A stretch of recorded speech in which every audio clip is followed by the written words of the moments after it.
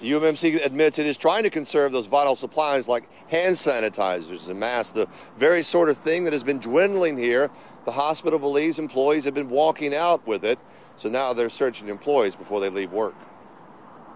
Employees at UMMC say they are being searched at the door by hospital security as they leave work.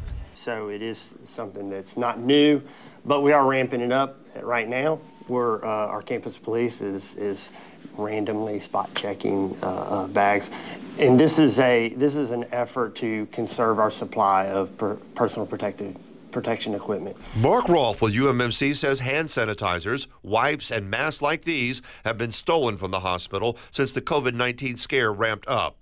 Those supplies are now in growing demand worldwide, and the hospital admits these random searches are just a way to try and conserve what it does have. We had what the managers of those areas said, that the number went down a lot quicker than it should have at a certain period. So it was understood that there was some PPE theft.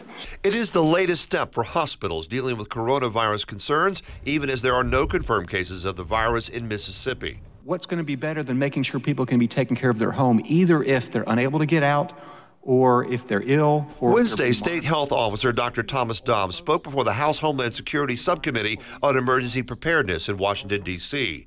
Dobbs suggested an increase in telehealth services to prevent exposure to other patients at the doctor's office.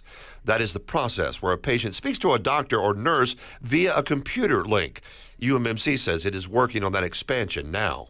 It could be very useful. We're looking into that. We're working on that actively. It's not at a point where it's ready to roll out, but we're definitely working on that. UMMC says it's not denying access for employees or patients to sanitizers and masks, rather just trying to do a better job of monitoring the supplies they do have. They also say now that they're going to be using those masks that may have had an expiration date, past those dates, to try to better use all of their materials here at the hospital. Live in Jackson, Scott Simmons, 16 WAPT News.